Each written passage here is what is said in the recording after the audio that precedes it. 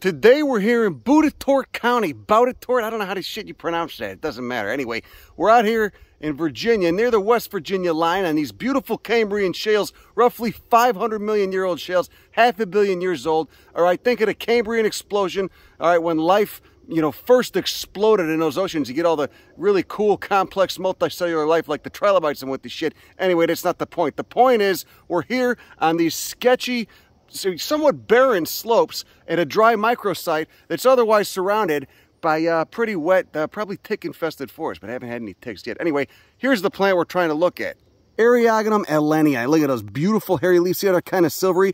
The fact they're kind of silvery and kind of chalky colored will tell you tend to like these dry sites, okay? They're restricted to these dry sites. They have all the adaptations for the aridity and the full exposure to the sun, and that's why they need to grow on these rock outcrops where there's almost no soil. See that? There's what they look like when they're young. Look at the leaves. Look at how fuzzy those are. Look at how tomatose, all right?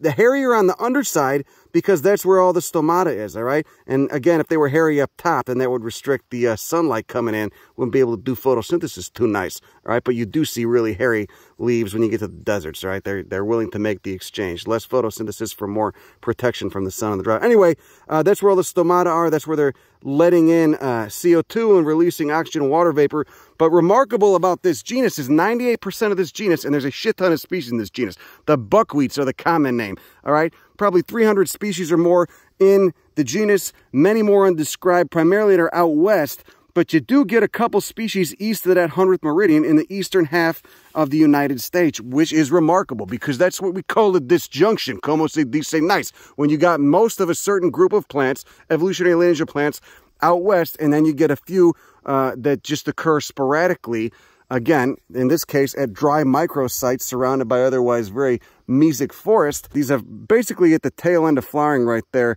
Typical buckwheat morphology, you got an involucre. It's like a little vase that holds the flowers. Let's see if we can get the involucre in there. Nice. See that? There's the involucre, and then the individual flowers pour out that involucre, and then you have a stipe and a base. The stipe connects to the base. These flowers dehisce when it's done. See, there's those flowers. Look at that. What a great view of those involucres. See that? Still flowering because it's getting more heat. We're higher up in a sketchier, more precarious site than down below, but also a drier site. You got that Antenaria down there, and then there's those basal leaves for that buckwheat. What a cool disjunction for the genus Eriogonum, huh? Always zoom out, get a glimpse of the bigger picture. How'd this get here? How far back did it split off from the western species? Look at that. Everything here, again, a dry microsite surrounded by the more mesic, wetter forest. Anyway, that's all I got. Have a great day. Go fuck yourself. Bye.